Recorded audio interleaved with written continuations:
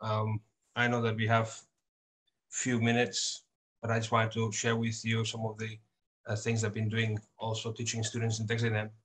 I teach about three creative thinking classes, and so I'm just going to go quickly through this. This lends itself a bit better to a workshop, so I just want to let people know that since we are here at this university, if you are interested, please let me know. First of all, I want you to have a look at this and tell me whether the primary school kid is wrong or right. Okay, so here what you see is cognitive fixation, mainly in the teacher side. Basically, because there's assumption there that the kid is going to know that those questions have been numbered 1, 2, 3. Okay, never mind. This is another exercise I advise you to try it out. Most people, I'm going to give you it's a bit of a spoiler, but then you can try it with your friends. Most people, when they look at this, they think that it's a mathematical problem. So this is a challenge that is priming you to think that it's mathematics. It's getting you to do some computation. So some people get some things wrong, like for instance, they forget, they miss the multiplication symbol. And I think that's because of the icons and the objects there. But what happens here is that people usually get it wrong most of the time, because this is not only mathematical, it's also about observation. Now, what do you see there? If anyone wants to put something in the chat, I'll just give you about 5 seconds to write something. But if you don't want to put, if you are very shy, want to write anything, that's okay. I'm going to ask you the same question now. What do you see there? So for most people, they see here a face that they couldn't see here. Now, I don't know whether the screen, if you project this on the big screen and in the class, it's easier to mislead people. So there's a little bit of that. Again, hundreds of ways that people get fixated in terms of perception. What I see or what I can see, just turn it around. Look at it from a different perspective. What about this one?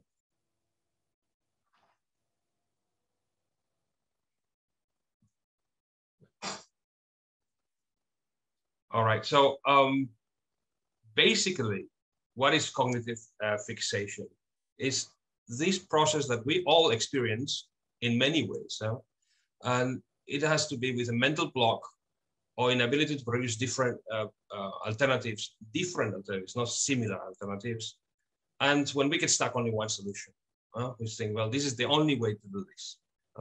There are very many reasons that this thing happens, but I'm going to suggest that one of the reasons we find a lot of students find it difficult to come up with different perspectives, and this may not be the case in the School of Arts or liberal arts, is because they've been told that there is one right answer for problems. So what is the answer? A lot of students come to me, and when I ask them to come up with 3 different answers, and they say, but what is the right answer?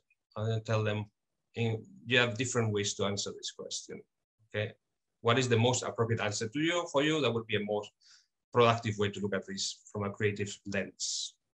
So what are some of the factors that contribute to cognitive fixation?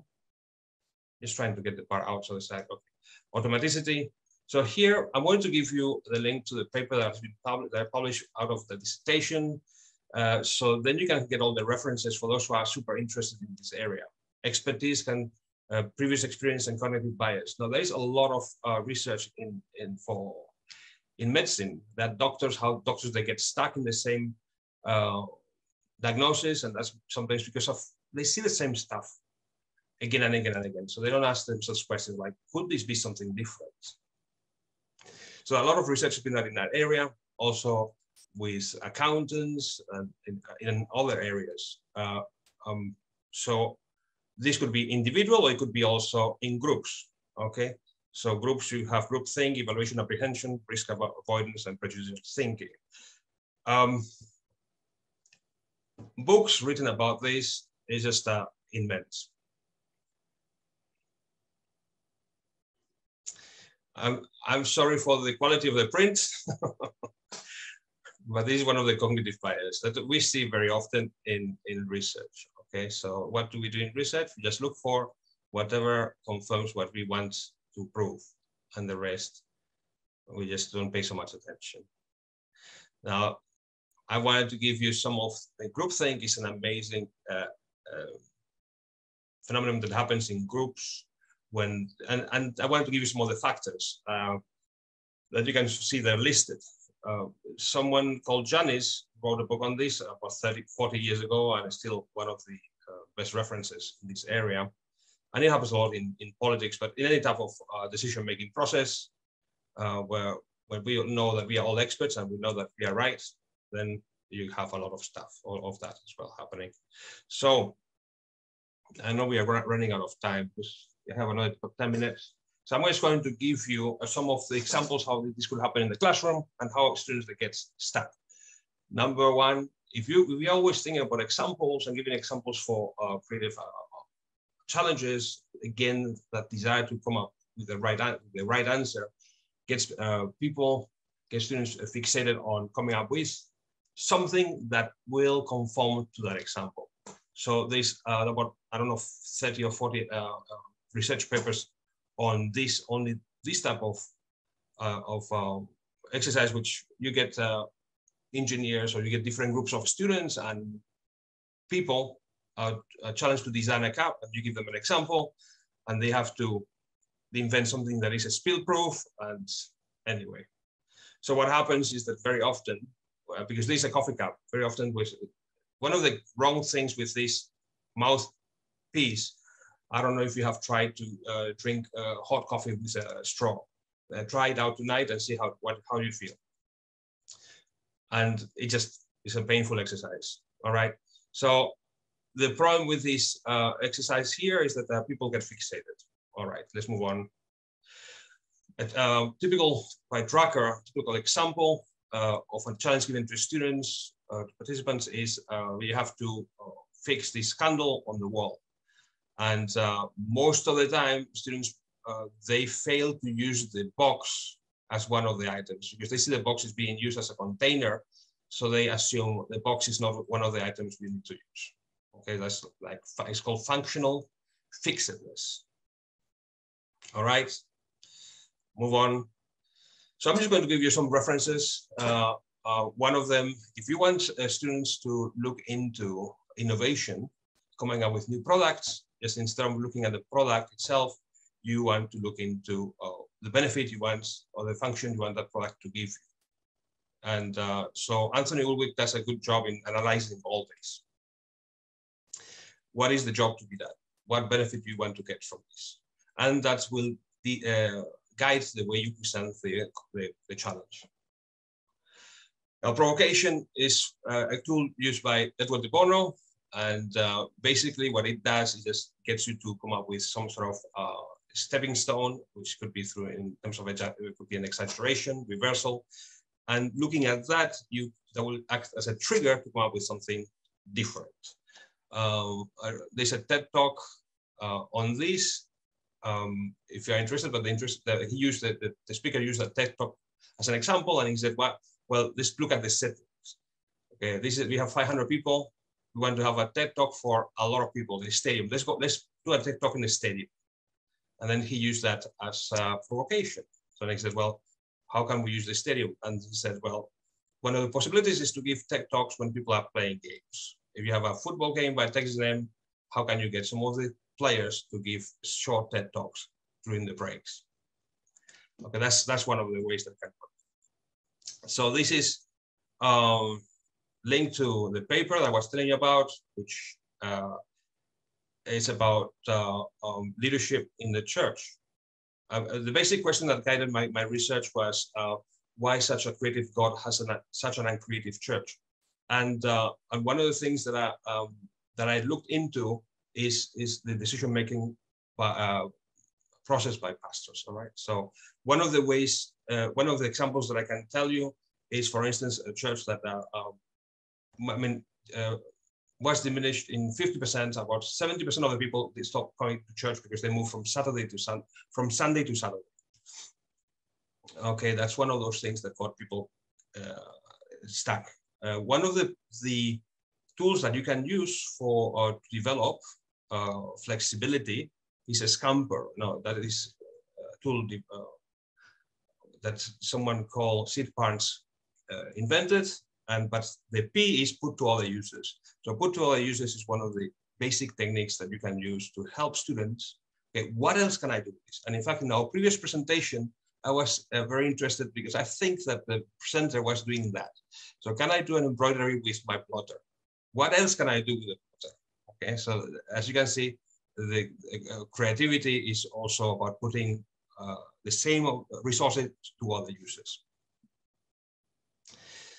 So these are basic questions, can help you to look at reality differently. And that's different tools that I use to help people shift the way that they look at a problem. Okay, but usually what we are looking into is what are the basic assumptions we are making. And I want to finish with this. Paul Torrance, one of the main researchers in creative thinking from the University of Georgia, and he has done a lot of research in this area. And he came up with basically 4 different skills that people engage in creative thinking. One of them being fluency, the amount of ideas you can generate, originality, the newness of the ideas, flexibility, how different these ideas are to each other and in different categories, and elaboration, which is the amount of details you put into the idea. So the tools that we use and we teach students help them to exercise all these abilities, all these skills. Now, there are 2 ways to do this, basically. If you want to help students, increase the flexibility in thinking. Number 1, you want them to ask many different questions and select the best ones and why. And number 2, you want them to come up with many different ideas. So brainstorming has to be in a certain way. You need to categorize the ideas and then think, well, what categories are we missing? That is one of the basic ways you can do this. All right, so this is summarized here where I have just told you. And these slides are available for you if you want them. And this is my email if you want to have any other questions. And I think I'm within my time. And how are you will tell me if I went over. Thank you so much. Oh, you have a few more minutes if you. How many? A few more minutes. Oh, wow. Because I forgot to put my timer. Then I just, all right. So, people have come up with some answers. Face and as well. Okay. So, basically what I noticed teaching of this for 10 years, I've been teaching creative thinking in Texas A&M and about seven years of face-to-face classes. And I get students from everywhere. So it's not only for education. I get from business, communication, psychology, and some of them are also from architecture. So what I've noticed is that if you really want to help students develop the creative thinking, it's going to be a process that's going to take you 1 or 2 semesters. It's not a workshop. It's not only one tool, just go and do that, and then you will become highly creative. One of the things I've noticed in the students, especially undergraduate students, is that sometimes they have very strong beliefs about their own lack of creativity.